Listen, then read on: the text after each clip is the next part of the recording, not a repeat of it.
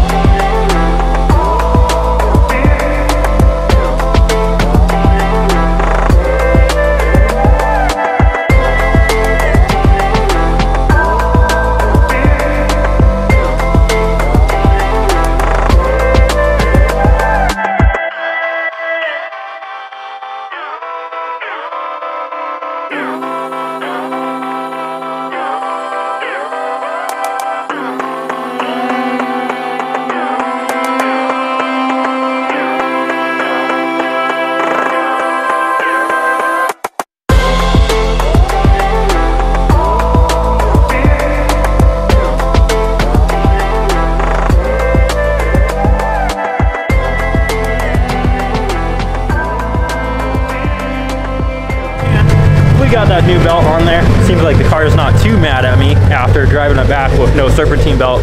It did try to get warm on me, but thankfully I was close to home. Man, this thing sounds good, guys.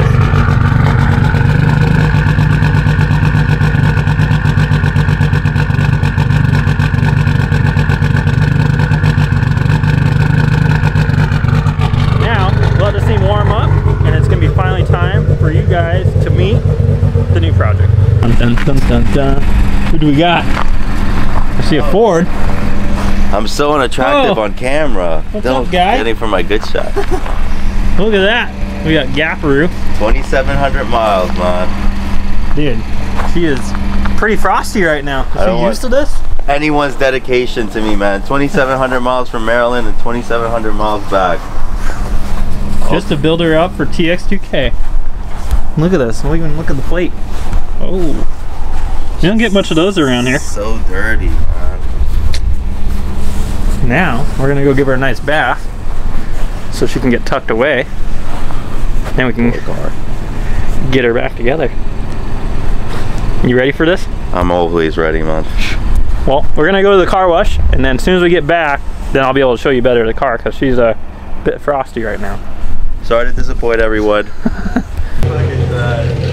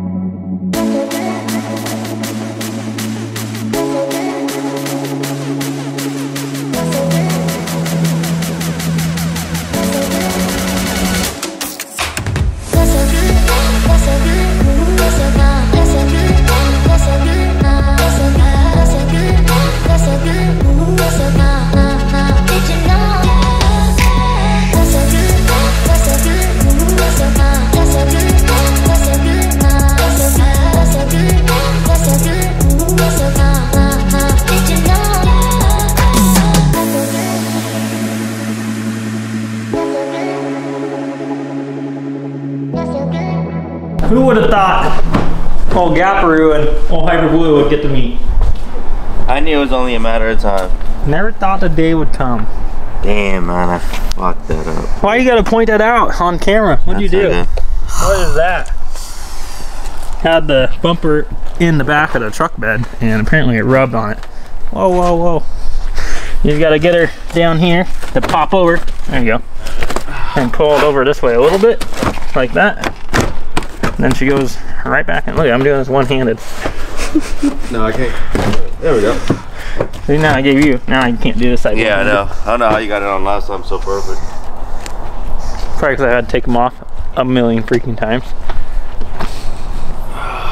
We went and gave old Gaparu here a nice bath. That way she can be at least clean. We can finish wiping her off now that we got the road grime off of it. And tuck her away in. Get her out of this cold weather. She's probably not used to all this frost. No, she doesn't like it at all, actually. So, we're gonna get this thing tucked away in the garage. And then from then, we have to go get a new windshield in the Evo. And we're gonna go check in on the race car. Maybe grab some food. I'm starving, Unfortunately, we're in Washington, so everything's shut down. So, drive-through only. That's fine. Or takeout. So, we're gonna have some fun. We're trying to find some food. Get this thing in the garage. I'll catch you guys up. Now we got Gaparu in the garage. We are going to go out to Ranchbuilt and take a look at the race car, introduce Omar out to him because we have some things that we're going to be doing on his car. So we're getting packed up and heading out. We just got to Ranchbuilt. We already dropped off the Evo to get the new windshield, and we are going to be letting Omar meet Chris and Craig over here at Ranchbuilt. Check out the environment. We got Josh's 05 STI and Travis's outside while they're doing some work. We're gonna go in, I'm gonna warn the guys I got the camera, and then from there I'll give you guys an update on the car. So as everyone's going outside to check out a car, I'm gonna do an update on the race car that you guys have been asking for, and they've been definitely making some progress on this thing. As you guys saw the last time, the cage had got finished up. He's checking it out inside.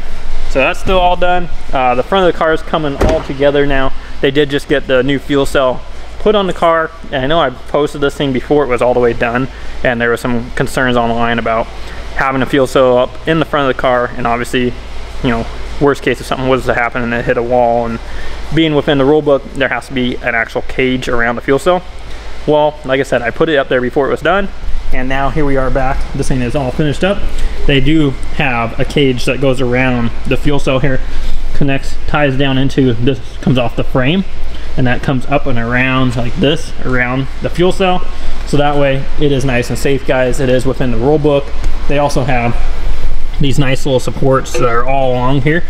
There's another one for the bumper. Make sure it's nice and strong. Put on the car.